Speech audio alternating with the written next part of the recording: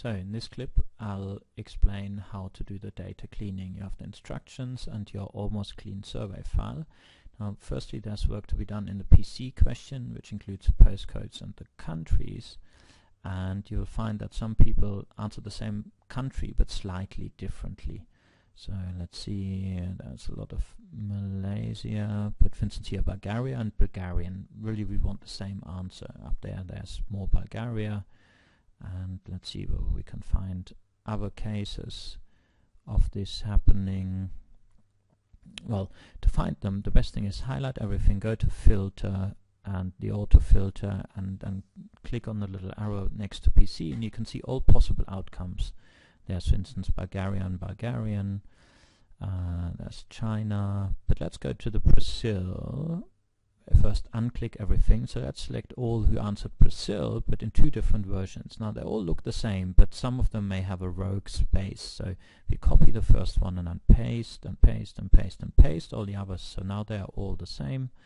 So let's select all again and look at Brazil. Now we only have one Brazil, okay, and you can do exactly the same with the other countries where we have doubles. For instance here Bulgaria and Bulgarian, there's one Bulgarian, so basically we want to copy Bulgaria and paste over the Bulgarian. So we'll do copy and paste, and now we only have Bulgaria. Let's check again whether that's correct.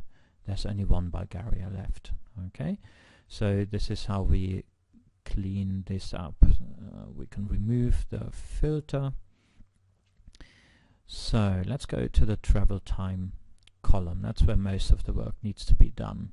So that you can see there's lots of, some have answered numbers only, which is what we want, but others have answered minutes and stuff. So to get rid of all the minutes, what we'll do is just highlight the minutes here, then go to find and replace, copy paste that in and replace all. We just leave empty, okay, and then replace. So that has gone. There's no minutes here, so we copy that. The previous one had a space, so we'll go again to find and replace. We paste that in, leave the replace with clean and replace all, and there's a min. So we'll basically go through all the extra stuff that's in there, and we want to delete it. So for instance here there's mint, so we highlight that, including the space, and go to find and replace again. We put the mints in, replace with, we leave it blank, replace all, and now all the mints have gone. So now we'll also take that space away, because there will be a few 17 there were, and we know there are terms where people have just answered min with or without space, so we replace them all. Okay, so let's see how many we have eliminated. Most of the rogue characters we have eliminated. So there's another few down here, for instance minute walk, so we'll just, it's easiest to just retype those. That was just a few. Here it's just 15, 45 and 20. So now we have October, that's a date, so we'll just delete that. Okay, it's a nonsensical answer. Then let's see what else do we find there. Half hour, for instance, that means 30 over 60. What did I say in the instructions? We replace that with 60. What else can we find? 20 is of course 20. 5 per bike is just 5. I didn't. 15. Here we go.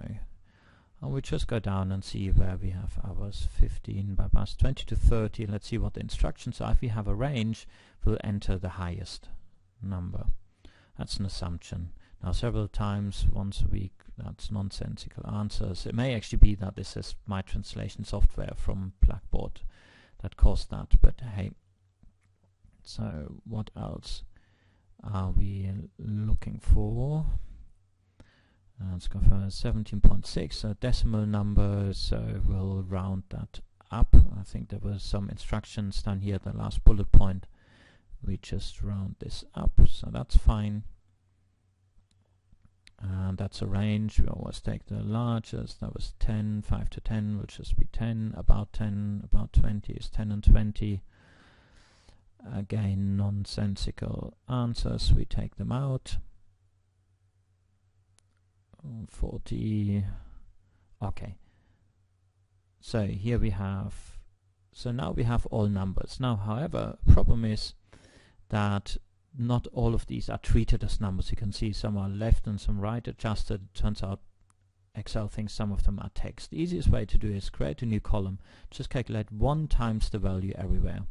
Okay, and then that is translated into numbers, but there are a few cases here. For instance, value didn't recognize 20 as a number, so we'll just type 20 in again, and then it will recognize it. Let's see whether we can find more of these. So here, for instance, we'll just type 15 in, or 15, that's a 20. It doesn't look different, but sometimes for some reason Excel thinks that this is not a number. Don't ask me, I'm not a Microsoft engineer, so just type this all in, and then you can see Excel recognizes them as numbers. There we have another one.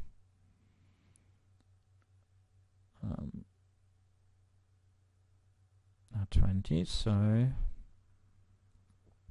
18, 15. Okay, we'll just find a few more here. 15, 25, 15, and I think that's it.